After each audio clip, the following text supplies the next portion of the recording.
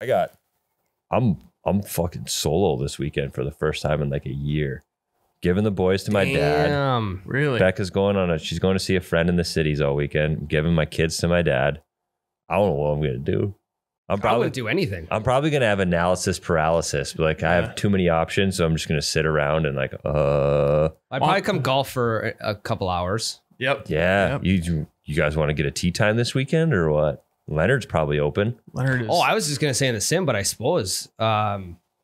yeah, we might be opening them. Things are going to be opening up outside. Fucking swing them or what? Because like that's it, right? Like that's the snow. We're done. Like that should. It has to be. Well, I mean, I did think that like a month ago, and then we had a blizzard last week. 90 days. So how many fogs did we have after the 90-day from last week? I'm gonna start recording the fogs just for you, Ryan. Do it because I actually think it's legit. Saturday's supposed to be windy at 60 and windy. But we still haven't debunked the whole fog in summer situation. I think it's probably just a thunderstorm. Yeah. It's just some sort of precipitation depending on what the... Yeah. We might as well start it at... We'll start the pod at him. He's solo this weekend. Yeah, why not? Yeah.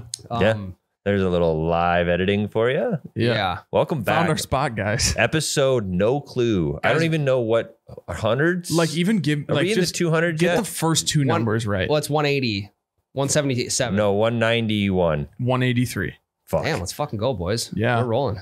Also, yeah, I feel bad that we kind of cruised past 169. I don't think we said anything about that. But that was sick. Yeah, because the one throws it all off. When we get to episode 42, well, it would be 4,200. No, it'd be 42,069. Well, 169 is more so just like someone just laying there sleeping. Next to it. Yeah. 169 is king bed. 169 is the cuckold of the 69. Yeah, pretty much. Anyway, on that note, welcome back to the Double Bogey Show. We are presented by Nicolay Law, Ryan. Nicolay Law. They piped that the wrong way. I'll call the clubhouse. We'll book another 18 for tomorrow. Okay, they cheated on that. They fluffed their balls. Yeah, no better time for the breakfast ball than now.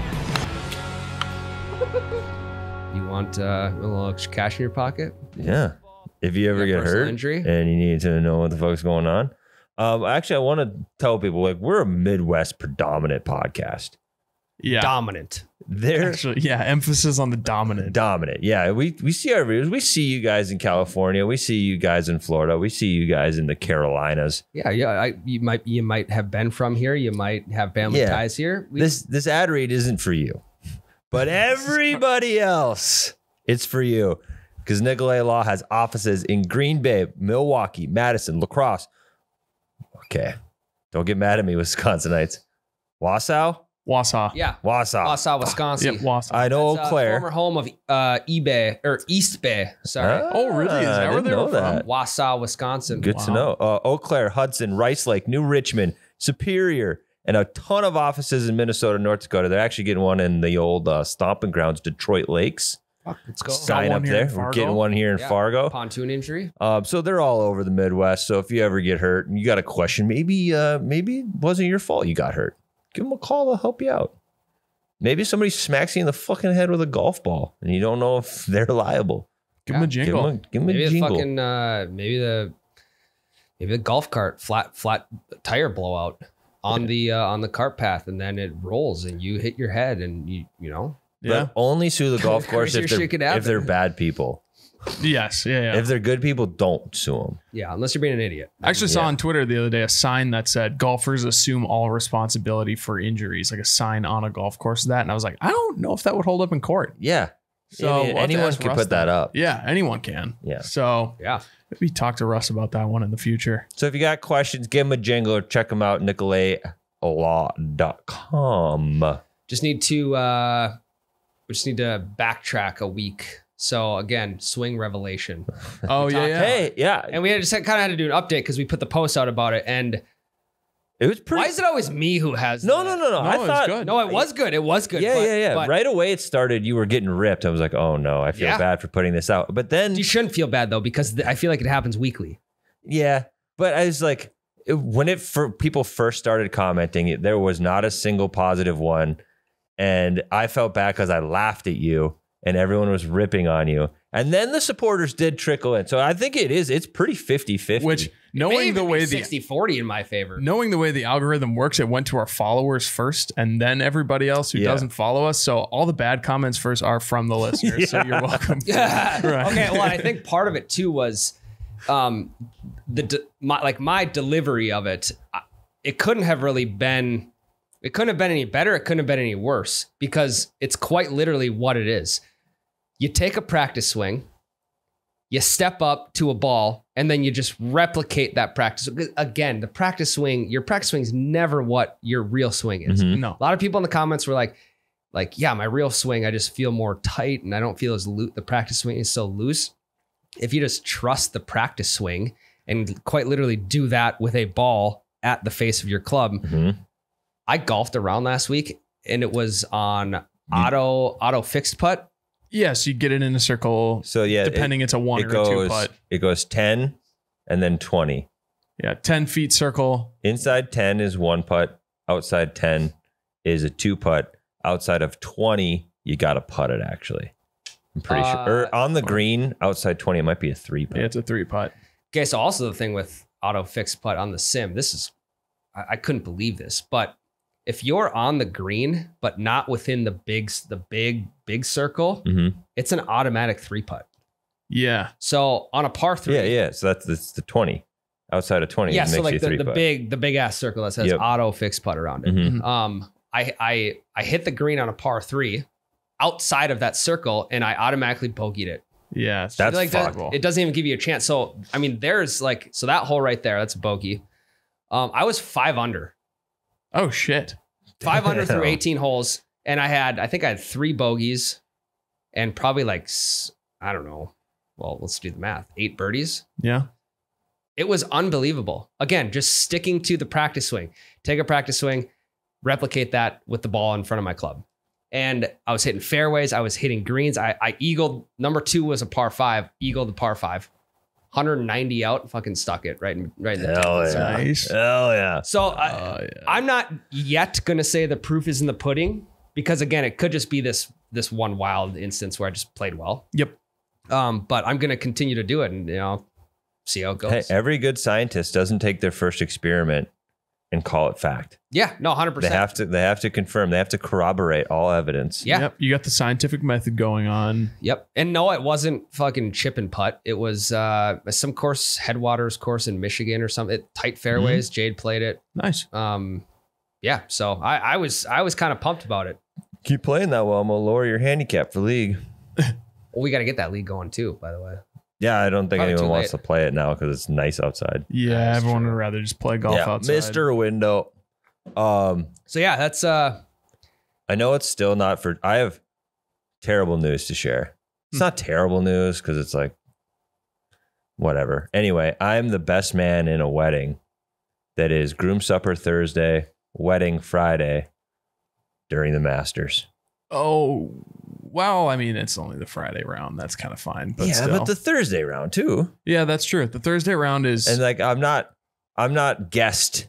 I am best man, so I have to be there to help, and I'm more than happy to do that. So that's why it's not terrible news, but it's just conflicting news. yeah. I'm gonna have to be that guy at the groom supper with his fucking phone on his lap. I just put an AirPod in. Yeah, that would look bad though. What I is got to it? be Wait. like sitting at the front table next to the groom, and I got an AirPod. No, in. like okay, so the groom supper that's just that's evening. Like you'll maybe be doing some setup early on, but then it's well, just we got the rehearsal as well, and Yeah. well, anything won't take outside of that, long, yeah. you know, if you think of your actual commitments are probably let's say 3 hours on Thursday. yep, Thursday's good, but the tee time they tee off at like what 9 o'clock. Mhm. Yeah, if not earlier, because Which actually maybe this is a good thing. I'll be able to watch most of the first day because I took Thursday and Friday off of work. Okay. So I'll be able to watch the Masters all the way up until I'm needed to help with the wedding, which I do believe there will be some setup night before, day before. Sure. Plus, if you luck out, you know how like the groom's room or whatever they Yep. call it, Yep. might have a TV in there. You can maybe just cast right to it. I am Yeah, the I don't- only sports guy. I was gonna say Oof. I don't know if anyone else. Well, there's one. There's a college golfer that's in the groom's party. Okay. So me and him will want to watch. That's the other thing too. if you have to watch a sporting event at a wedding, you better find somebody else to get invested with you. That way you can like go down together. You know? I mean, to be honest though, if the groom doesn't want to watch the Masters, we will not be watching the Masters. I'm not going to force it on him at his own wedding. I probably wouldn't either. I mean, it's more so, it's kind of like a bachelor party. It's like whatever you want to do, whatever you want to watch, whatever it's, you know, it's about them. It's their day. Yeah. But I don't want to be the shitty friend that is the entire groom's party is hanging out, drinking beers, doing whatever before the wedding, and I'm in the corner on my phone watching the Masters. Again, throw an AP in, throw one AP in the air. Okay, I feel like it's a huge trend with younger kids these days just to have the one AirPod in. Why? I don't have AirPods. I have the little Beats. Okay. Beats version of AirPods. Sure, yeah. Same fucking thing. If I have one in, it tweaks me out. It is odd. I don't like it one bit because all good headphones now are equalized, especially if you're watching something. Yep. It's not mono, it's all stereo. So certain things go in the right ear, certain things go in the left ear to make the sound experience more encompassing, right? Mm-hmm. Yeah. So it sounds way off if you only have one earbud in. Just having the one. Yeah. Yeah. Yeah, I don't know what it is, but you're taking important business calls. You still kind of, you're on the clock next Thursday. Well, Friday. You could just say you're on the clock. Maybe that's the move. If you're a solo and you get stuck with a threesome and you're not really vibing with the guys, maybe you just pop in one throw ear, an AP in throw there. a pop in an AP, throw on it's the not really, DBS. Did I ever tell you guys the morning I tried to play with headphones in? I think you might have, but I forgot. It's been a while. Yeah, I hated it. Really? Not a fan of the headphones in on the course. I was solo round one morning. Osgood got out real early, had the headphones in. I played half a hole with them in. I'm like, this sucks. So then I just had it on a speaker, had the Apple Watch, would pause whatever I was listening to during the shot because I was listening to a podcast. Don't blow your show? No, Okay. don't listen to my own podcasts.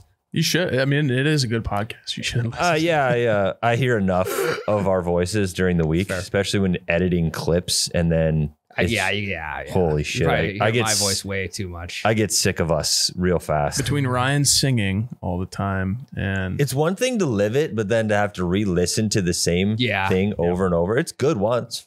it's good. Yeah. First time's great.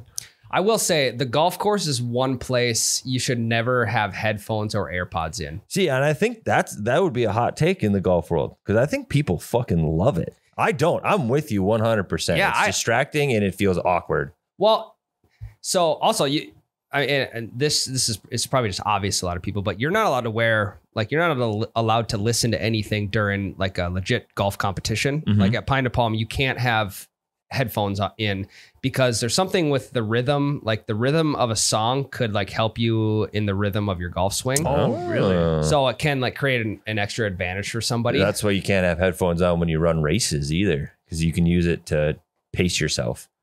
You know the length of a song, you know how like far. a college track meet or something like that. Even like, marathons, I don't think you're allowed to have. Oh yeah, you are. Like Fargo, yeah, for sure. Really? Oh yeah. And it still counts? Oh yeah.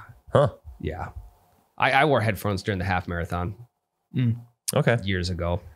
But like college, like sanctioned sporting events here, I don't know if you'd be allowed to. I've never seen any guy where I'm at. So we had I don't know if this is a good story or a really bad story. So I was a sprinter and a thrower. So I threw disc and I ran sprints in high school track. And we have one meet a year where the coach is like, your events don't matter. You guys can do whatever you want. You can be in whatever event you want to. And so I signed up for the mile. Fuck yeah. Nice. And I wanted to run the 200 still because it was my best race. So I still ran the 200. I ran the 200 and I got second, ran a really good time.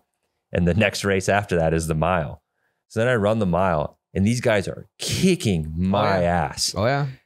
And I realize, so I'm 4 laps around the track, right? I'm on the third lap, and people are running with me and cheering me on. I'm like, what is going on here? This is weird. And I get to the final lap. I had been lapped by the guys that got first and second already at this point. Damn. And they were still running? No, they'd finished. Oh, they okay, lapped me. So I'm on the last 100 meters of the final lap, and the crowd stands up and cheers for me. They thought I was handicapped. Oh, because of the kids running with me. And I was so far behind. And my coach came up to me like, on the third lap or something, like when I rounded a corner, he's like, if you're going to run this race, run it seriously. Cause I was being shithead about it. Like I wasn't running hard. I was right after the 200. Yeah. What are you going to do? And I crossed the finish line just dead last. Right. And the people are like, didn't you just run the 200 really well? I was like, yeah, that was me. And then I realized why everyone was standing and cheering. And I felt super bad because I wasn't wearing distance spikes. I was just wearing my regular tennis shoes. And then I almost got DQ'd because people ran with me. And you're not allowed to use a person to help you pace. Damn.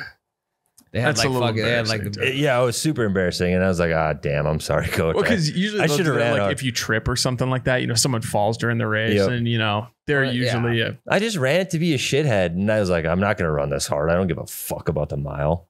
I just did it because like I think a friend dared me to or something. You didn't have to do like a senior mile or anything like that. Yeah. No, it was embarrassing. But I almost got DQ'd because that reminded me of it. Okay. So there was no handicap there. And maybe should have had headphones in. Yeah, maybe you should have had headphones in. I would have been better if I got DQ'd, then that time would have been stricken from the record and it would have been like it never happened. Yeah. Yeah. I just think like you're out on the golf course to just enjoy nature. There's something about being out in nature where if you have other like impeding sounds, you can't enjoy it as much. Yeah. So going, especially a solo round, like talk about the ultimate Zen place. Mm-hmm. You can't have fucking Lil Wayne blasting your ears while you're trying to hear the birds chirp and the ducks quack and the geese honk. Yeah. You know, and the sound of the ball off the club too. That's like, I mean, that's also therapeutic in itself. That is true. I can't wait for some golf guru that thinks that they're like the sage of golf tell us to listen to nature sounds in our headphones. I was going to just say, like, if I'm playing at like Mapleton where you got to play right along the interstate, like that might be a hole to pop in an AP and listen to and get a hold of whatever soundtrack they're using at Augusta. Just pump that through the AirPods. If I met somebody that was playing nature sounds in their headphones at a golf course, I would throw their AirPods in the pond. Yeah, I would love to. Like people who do wear them, I would love to hear what's in there. Like, are they listening to an audiobook? Maybe like it's the only time that they have to listen to like their favorite podcast or something like that. But again, I think just putting that on the speaker on low volume. So when you're in the cart, you know, if you're playing solo, especially, you're going to drive the cart up right next to your ball. Mm-hmm. Yeah. You're still going to be able to hear it. But yeah, I can honestly tell you, I will never play solo with a cart. I'm walking every time I'm alone. It is therapeutic. Yeah. Sometimes well, the one time I did, I honestly wanted to just see how fast I could do it. How fast I could play 18 holes. Yeah. Because I had the second tee time of the day. And had I not gotten held up by the group in front of me on a couple holes, I think I could have played 18 holes in like an hour and a half. That would have been sweet. Set a record. Because again, I get my distance. I know my club. I hit my shot and I move to the next one. There's no questions of like, hey, you know, should I take a mulligan? Of course I'm going to take a mulligan. I don't need to ask anybody. Am I going to go look for that first ball? No. Yeah, that I'm second just going to fucking drop great. it right here. It's there's just something about it. Yeah, I'm with that. So, speaking of things, that's a terrible in segue. general. Speaking of things in general, we got to do our final episodes, full swing. mm-hmm. Jake and I were talking before this. I think you're going to be very surprised. I was extremely underwhelmed. I was like, at the end of it, I remember at the end of season 1, I was like, holy shit, I can't wait for there to be a season 2. What was the end of season 1 again? I don't remember specifically, but I just remember being really excited. The end of season 1 was the live dramas, like Brooks teasing that he's going to the live. Like it just all came to a crest. It's like the live was announced, players started moving over to it. And then Brooks, who was one of the main characters of season 1, so a reporter asked him like, what do you think about going to the live? And he's like, well, I don't know. Oh, yeah. I guess we'll see. Yep. Yeah, it kind of left you with a cliffhanger. Yep. Whereas season 2 just left you with the winner of the Ryder Cup. Yeah, and honestly, the Ryder Cup, I thought that it didn't give me any inside drama that we didn't already know. Yeah, it also sucked that I kind of knew the ending of it already too. Like we knew how last year's like season 1 shook out. We knew how it was all going to end because we'd all watched it unfold. And so that's the same thing with season 2. But season 1 gave us so much more extra that we didn't know that I think that's why it was way better than season 2. Do you think it's because Liv was so fresh and like you didn't know what was going to happen next? Like, but you needed a season 2 because you didn't know that, you know, John Rahm was going to leave for Live or all these other players or the merger or anything like that. But we were already like 6 months removed from everything that happened in season 1 when we watched it. So we knew Brooks was going to go to the Live. Yeah. And it was also kind of like they were not necessarily doing a cliffhanger of what's going to happen, but it was a cliffhanger of how are we going to cover the next 6 months. Exactly. Whereas like now I feel like it's like Ryder Cup period. Well, I felt like there was kind of a period at the end. It's like we got more info on Brooks's decision to go to the Live in season 1. We didn't get any extra info. The coolest thing I thought the whole season 2 gave us was the decision-making process of creating the teams. When it got to the yes, that was the truest inside look behind the scenes of how things happened last year that I had no clue about. I knew Keegan Bradley didn't get picked, but I didn't know all of the drama behind it and that he really wanted to get in. Like, I didn't realize that he was playing so much better than JT. Like, all that stuff. That's the stuff I want, and we didn't get a ton of it. Like, I was disappointed of once we saw that Keegan Bradley got the phone call, said that he wasn't going to be on the Ryder Cup team. There was nothing after that. Well, they did show one scene of him still cheering on. Yeah, it was just the one scene. Though. Yeah. There was no, it didn't really, did it even get like his thoughts like right after the call?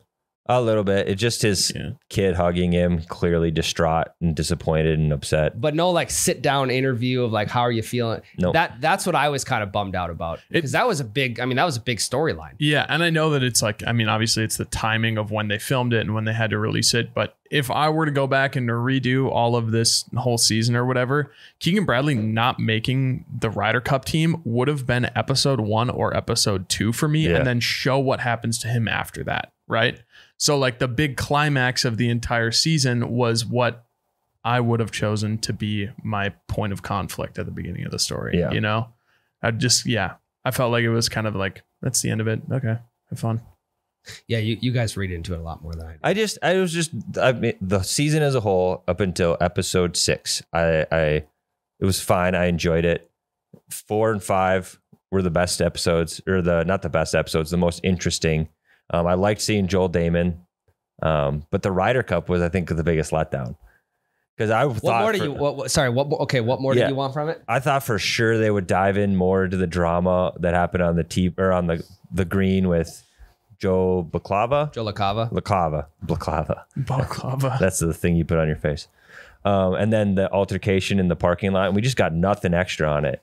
We got a little bit of like Jon Rahm mic'd up, or not Jon Rahm, Shane Lowry mic'd up in that altercation, but really there was just no expanding on it whatsoever. We got like the golf writers to talk about it, but none of the like you wanted to hear what was said. I wanted to hear what Rory's thoughts were on it. Like, I got mixed up. I got pissed at the wrong caddy in the parking lot because it was JT's caddy that he barked at in the parking lot, which is the wrong one. No, it was the correct one. No, it was a different caddy he yelled at in the parking lot than the one that was being a shithead on the. Nope. Yeah, it was. No, it wasn't. Look it up. No, it's Joe wrong. LaCava had his hat. He's a big bald headed guy. Yeah, and he was the one that was being a shithead on the green, and then Rory barked at the wrong guy in the parking lot. It was somebody else's caddy. Yeah. Nope. Yep. Jake, we need confirmation on this. I'm positive. It's me too. So Jake, you're the deciding vote here. Yeah, I'm trying to get it right now. Joe LaCava, Saturday's Fiery Evening. No, it was the right one. Yeah, it's Cantley's caddy. Yep, Joe LaCava is Cantley's caddy. Who's celebrating wildly in the middle of the green, much to the displeasure and anger of McIlroy, who still had a putt to tie the match. Yeah, and then in the parking lot. It's also a bald-headed guy. Because he doesn't have a hat. Oh, and he confronted Bones in the parking lot, so it was the wrong one. See? So he confronted...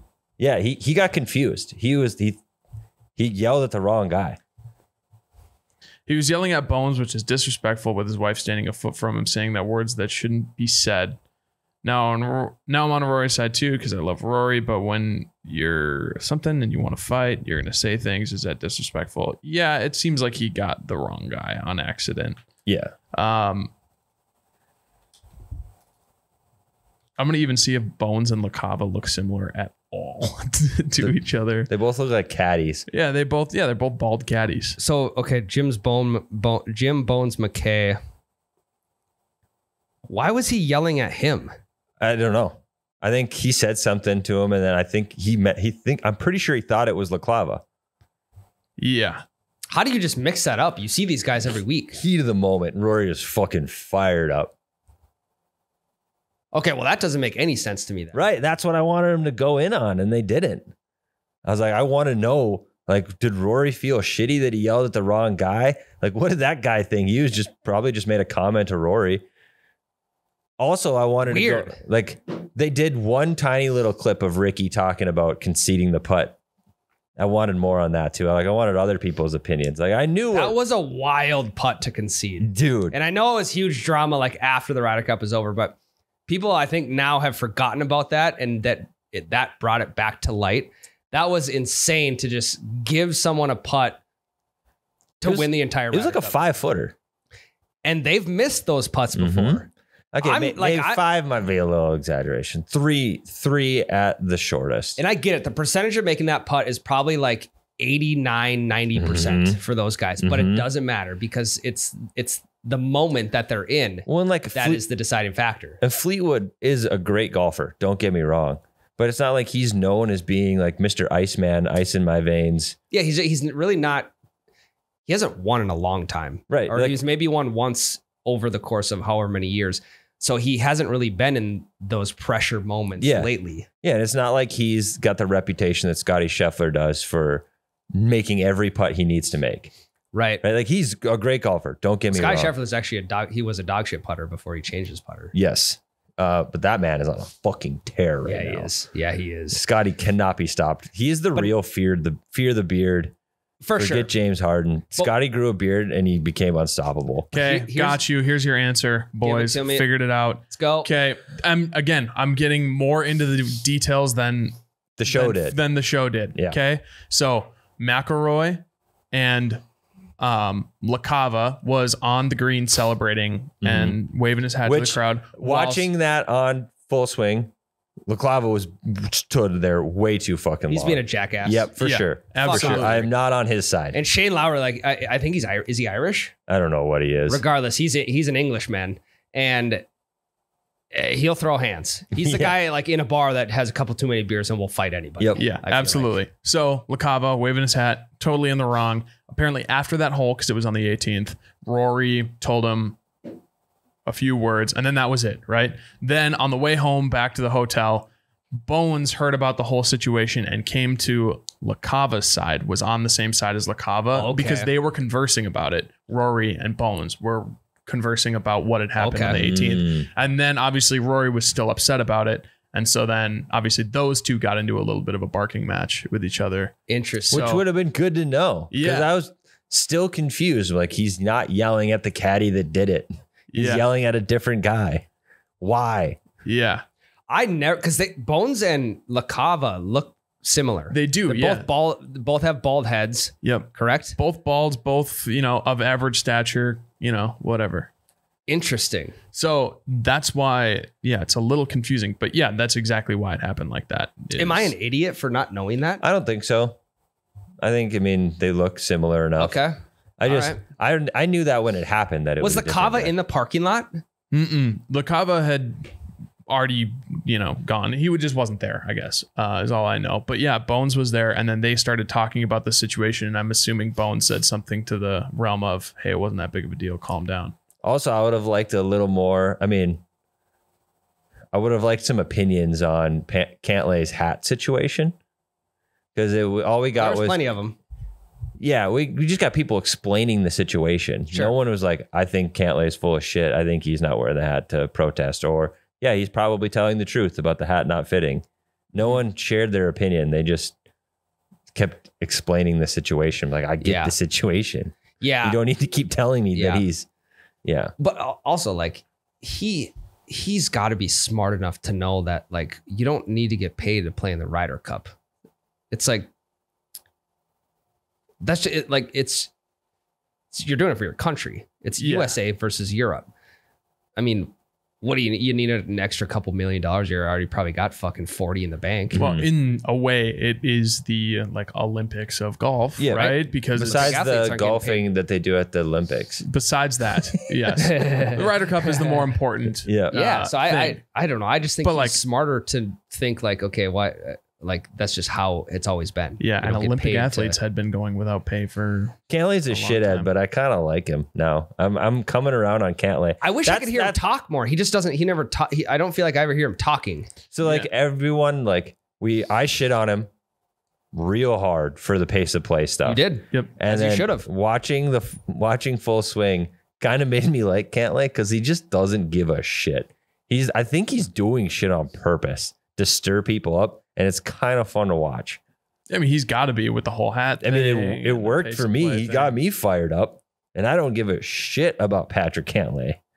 And now I do. The U.S., they were the villains. At this last year's Ryder Cup. Yeah. The Cantlay and then like Justin Thomas in kind of just to combat the whole situation, didn't wear a hat.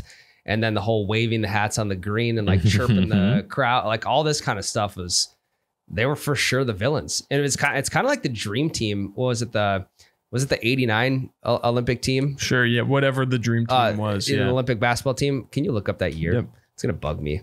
But I mean, the 92? US 92, the US clearly had the better team statistically and got pumped.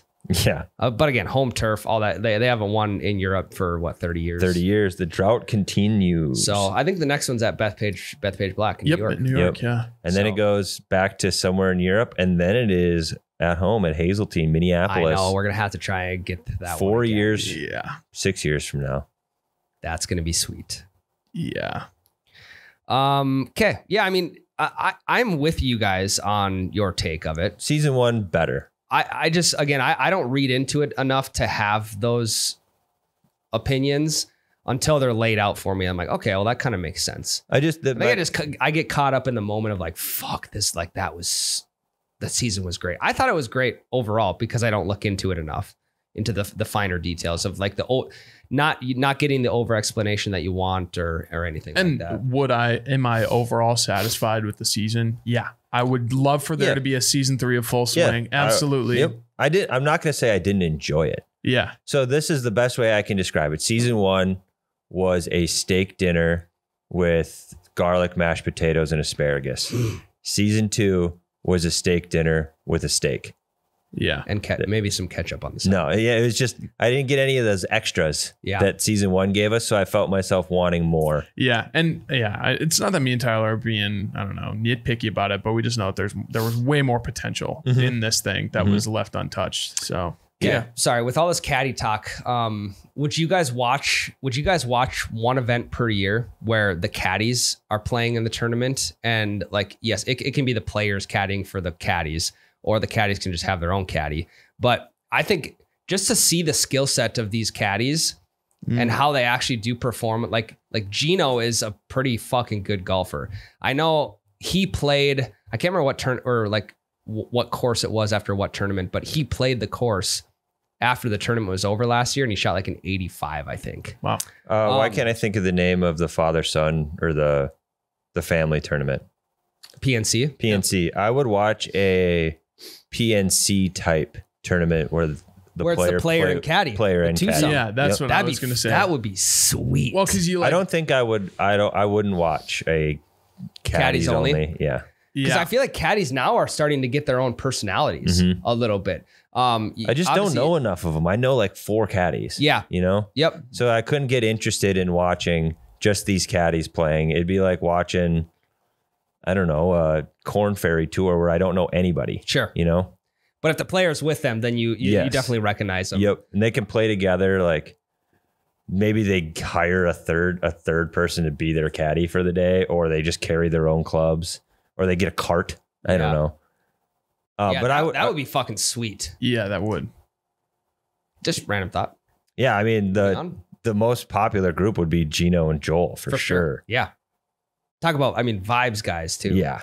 Yeah. Yeah, I would for sure. In a match setting, like that would be just killer. Yep. Or like, they could just do it at a practice round before a big tournament. They always have the Thursday or the practice round beforehand. Like Why not just have the practice round be caddies play too? It would be kind of fun if like the Masters does the par 3 tournament or the par 3 tournament before the Masters starts.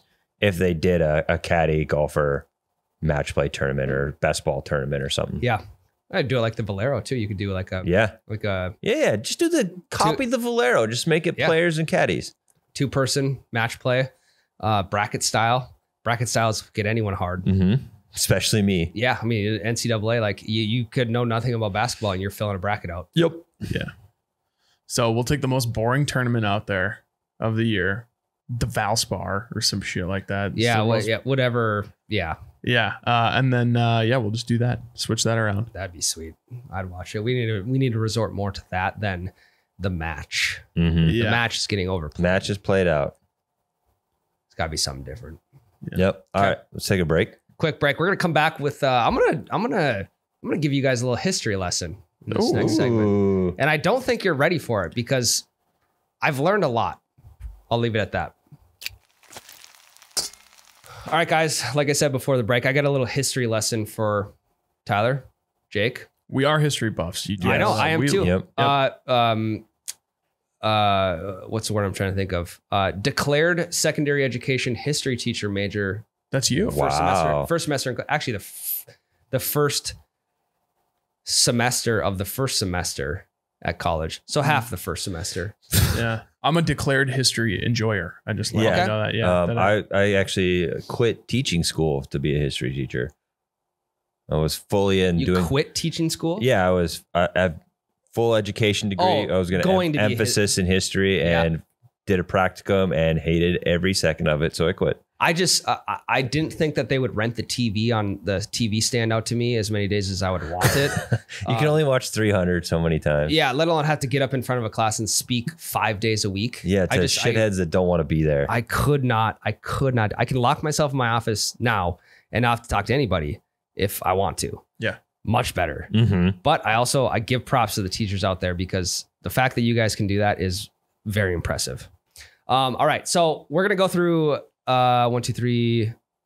We're going through 6 golf term meanings and the origins of each of them. Yes. Little etymology. And this was originally just going to be a history lesson, but us being the over competitive humans that we are, I've turned it into a game of Jake versus me history golf edition. Okay. We'll see how close you guys can get. Cause again, some of these go deep. Okay. So Jake, rock, paper, scissors, cause we're not going to do a buzzer situation on shoot. For who gets to answer the first question first, and then we'll alternate from there.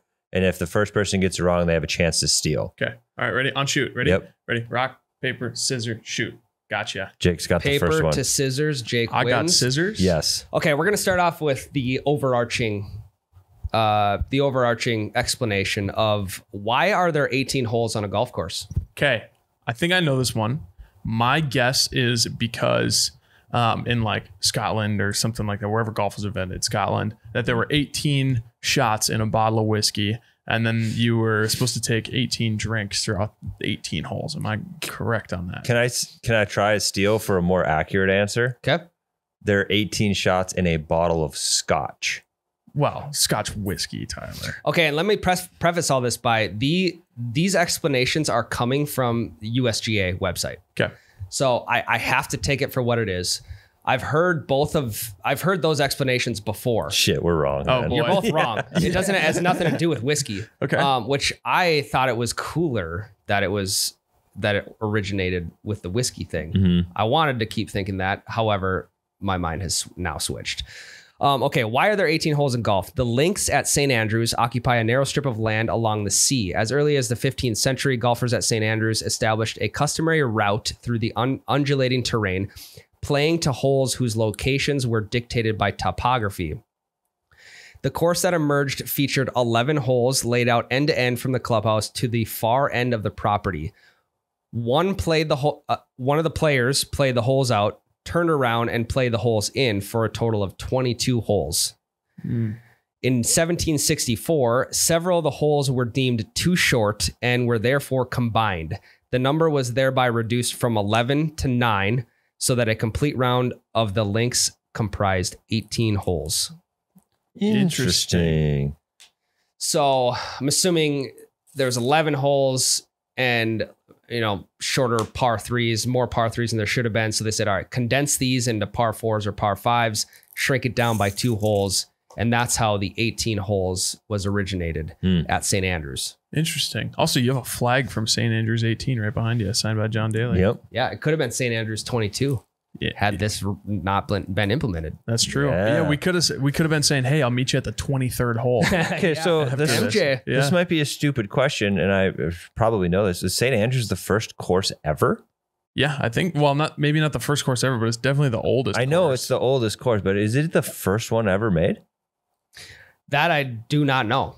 Good thing I have a computer right here. St. Andrews is in Scotland, correct? Yep. Okay. Because I know they have the Scottish Open, and then the next weekend they have the Open. Mm-hmm. And I didn't know. Okay, that makes sense. Yeah, I mean that's it. It is the first and oldest golf course in the world. Obviously, I'm sure it's changed ever since. It's changed a shitload. I guess I knew it was really old. I just didn't think it was the first golf course ever.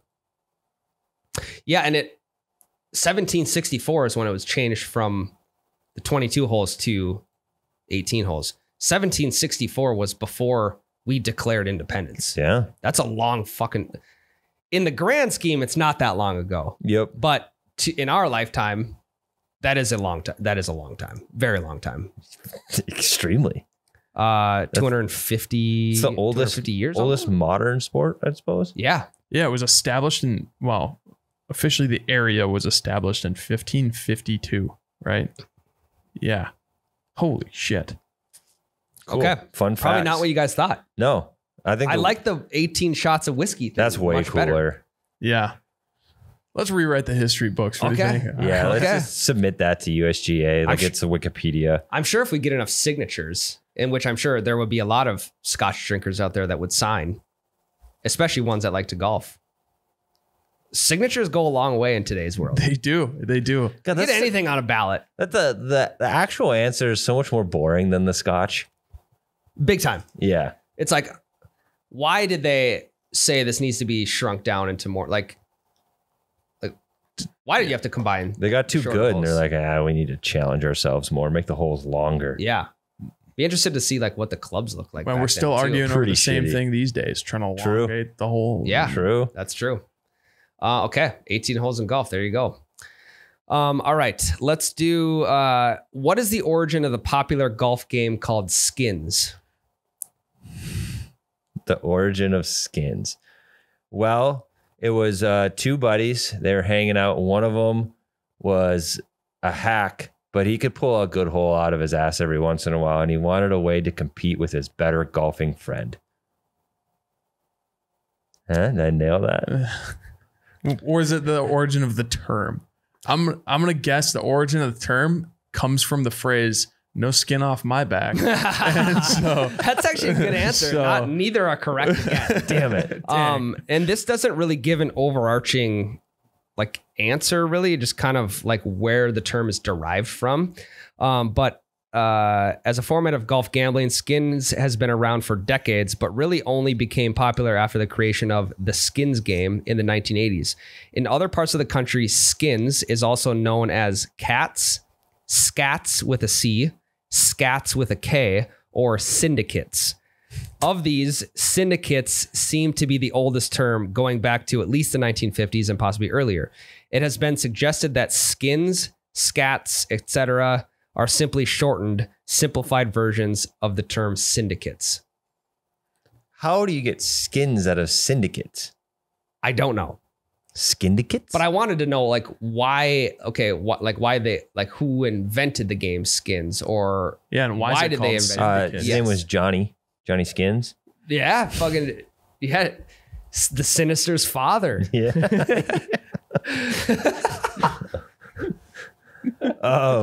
Johnny Skins would be a great syndicate. That'd be a great alter ego. It just makes no sense. The game should just be called points. To be completely honest. Really should. I mean, to overcomplicate it. And a lot of these terms are kind of overcomplicated. Why they named it that, I don't know. Match play should be called points. Yes. And then you could have, I don't know maybe you just call it skins. I don't know. No, I'm with you. Like match play doesn't make sense. Just call it points. Well, match play makes sense because you follow the same thing as tennis match. So like you would play until, right? Like I win a hole, you win a hole is the same thing as winning like a singular game of tennis. And then you play a tennis match, which is like 5 different games. And then you win or you play until you have X amount of games won. Yeah. Yeah, so but every hole is worth a point. It should just be called points. That's true. Well, and for someone to adopt a name like that and then for it to spread across the entire golf world. And go from syndicate to skins? Like why, like how, I mean, it was derived back in the 1980s, like 1950s, 1980s, whatever. Yeah. That's not that long ago. Yeah. No. So how do you come up with 1950s syndicate? It could have been maybe the mob started. Gang related is what I'm thinking. Yeah. But for that, it's kind of like I don't know, like fucking like fake packing a chew can with your fingers. Like that's some person did that for the first time and it spread across every middle school in the entire world. Yeah, or the Stussy S. Yes. With the 3 lines. Yeah. To me, that's insane how shit can spread so fast and so far. You'd have enjoyed anthropology. Fuck. That was a class I had to take when I was going to be a teacher. History teacher, yeah. Okay, yeah. Skins, there you go. Okay, now we'll go, I mean, very, very common golf terms. How did the terms birdie and eagle come into golf? You got honors, Jake. Birdie and eagle. I am going to say because the ball flies in the air and so do birds. Wrong. Okay. That's a good guess. But it's a good guess. I mean, yeah, it's right in line. It's like what happened for this to originate? Yeah, I don't know. You won't get it because they were using they were using terms back then that we don't use now. They were saying, well, I know why eagle is better than birdie. They just go by size of bird. Yeah, but then albatross. Albatrosses are huge. So are eagles. Yeah. I would say that albatrosses are smaller than eagles. I watched Adventures in Golf, the Hawaii one that just came out, and they were trying to find an albatross like on the course by the water. And I want to say eagles are probably bigger. No, they're definitely bigger. You might be thinking about pelican. Pelicans are a big. The wingspan. I'm not thinking of pelican. No. The wingspan of the large great albatross are the largest of any bird. Okay, wingspan. Wow, 11-foot wingspan. That's crazy. 11 foot, 11.2, 11 foot 6. Let me give you. There's a smaller breed of albatross, the Laysan albatross, whose wingspan is only 6.5 feet, but that's still pretty big. That's pretty big. Okay, let me give you the breakdown. Okay, how did the terms birdie and eagle come into golf? The term birdie originated in the U.S. in 1899. H.B. Martin's 50 Years of American Golf contains an account of a foursomes match played at the Atlantic City Country Club.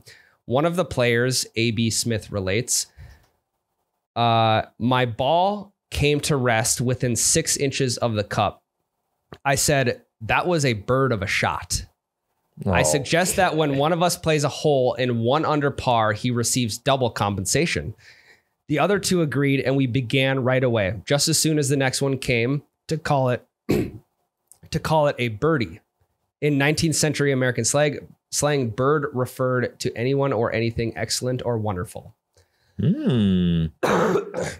Now, by analogy with birdie, the term eagle soon thereafter became common to refer to a score 1 better than a bird.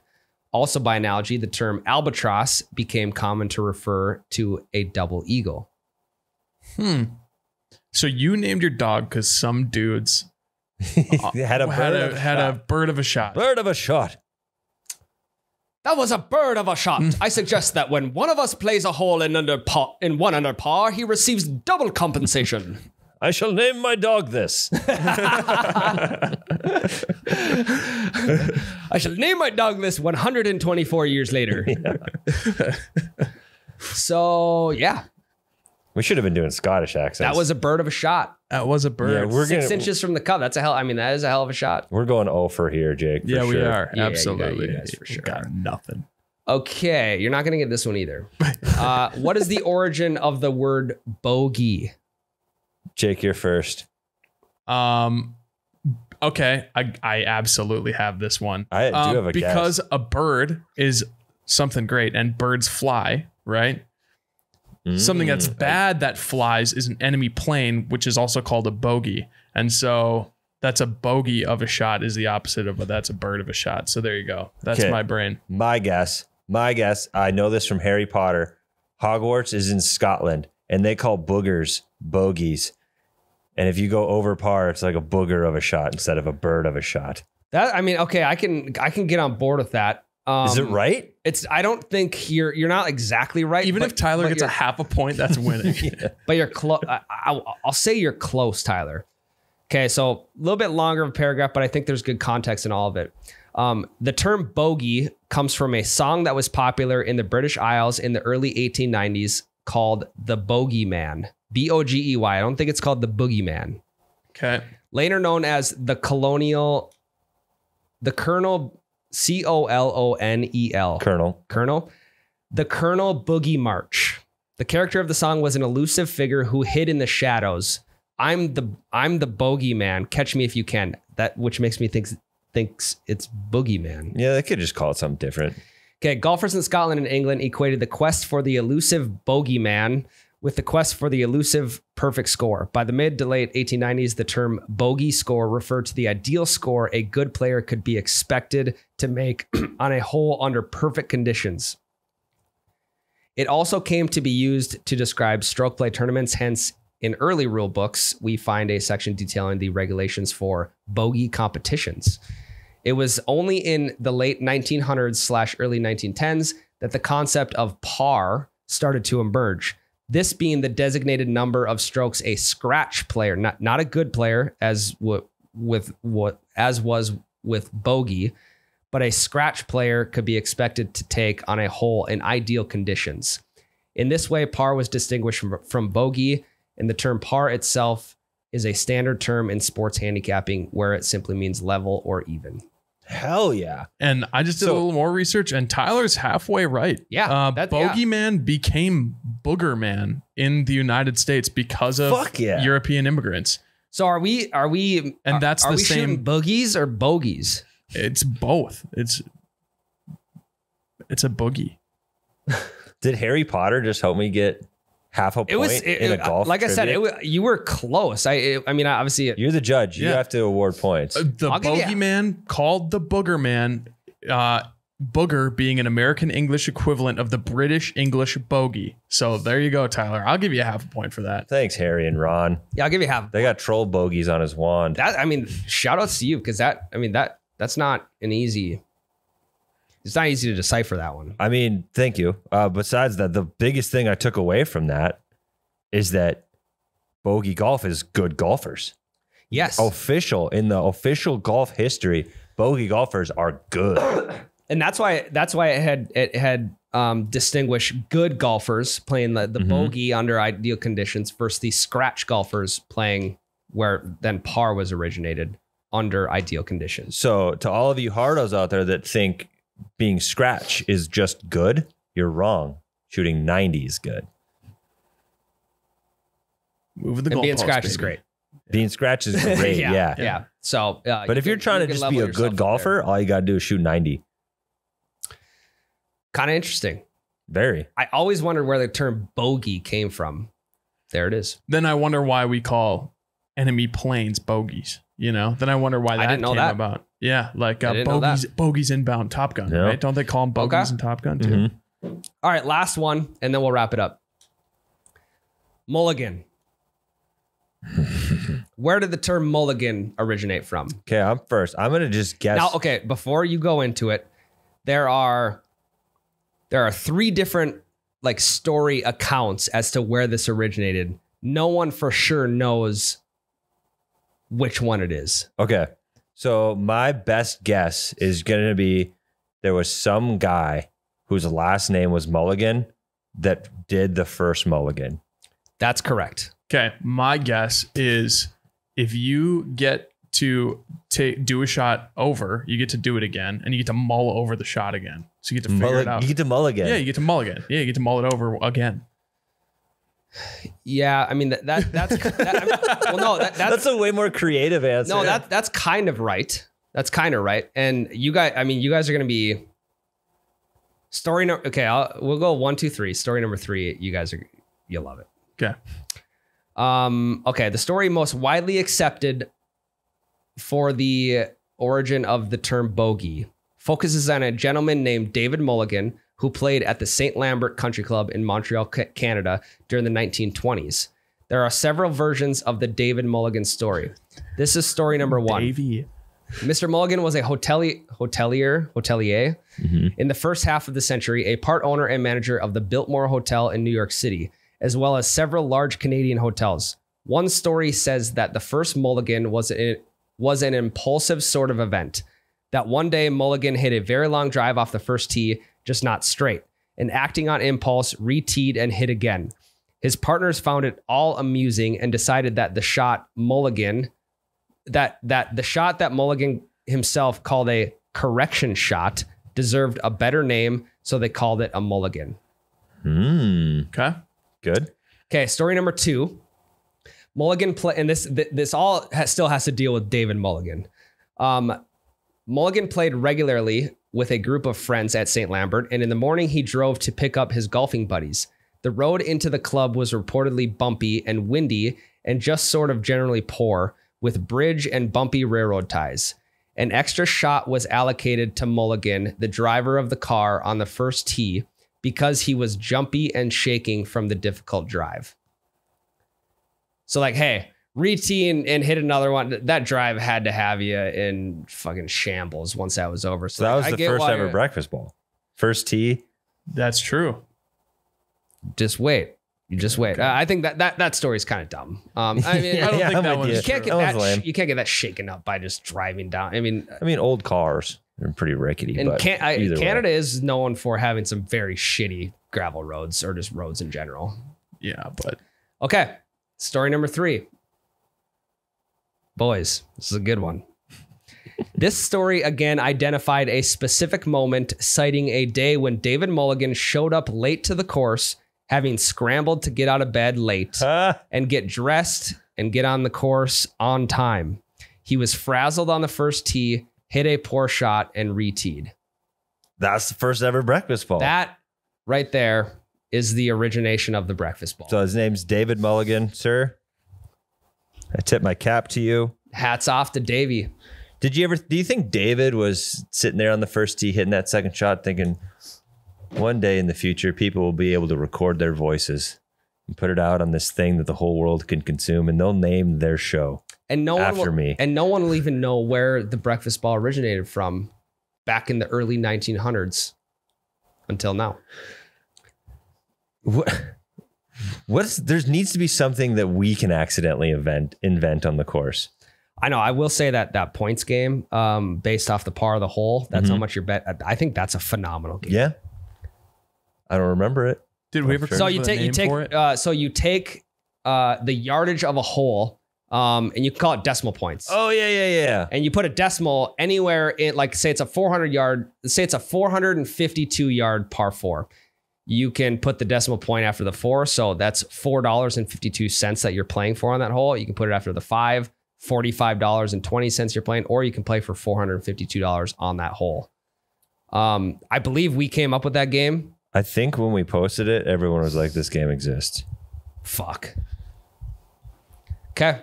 So yeah, that's but we just didn't come up with a cool enough name for it. Clearly, we got to come up with something like Syndicate so that we get, it's some old school bullshit name. Oh no, I haven't seen anyone. Yeah. People would put a bunch of name suggestions. So yeah, David Mulligan. There's 3 different story accounts of where that term originated. I'm going to go with the third one. Woke up late, scrambled to get out of bed, get to the first tee, wasn't warmed up, hit a shitty shot. Let's re-tee a breakfast ball. So let's hit again and have ourselves a day. If we take all 3 of those, I was right. Because all 3 of those is just a guy named Mulligan. Let's go, dude. Yeah. Nice, Tyler. Clean sweep, 1.5 points. Nice. We would have never gotten the rest of those. Never in a million years. But it's kind of a nice little history lesson for you all, especially for the listener. I mean, I had no idea that if you would ask me these questions, 0 for 5, 0 for 6, however many there were. You would have guessed one. I maybe got lucky. So you guys whip that out on the course next time you're trying to impress somebody. Next time you're doing business on the links. Yeah, you going golfing with your boss. Say, hey, you know, first mulligan derived from my boy Davey. Yeah, except don't do the actual reason golf is 18 holes. Do this bottle of whiskey thing. That's way cooler. Better. Way cooler. We'll make sure that spreads like wildfire. Yeah. Okay, I gotta go. Okay. That's it for the episode. Yeah. Hope you enjoyed the history lesson. Be back next week. Love you all. Love you.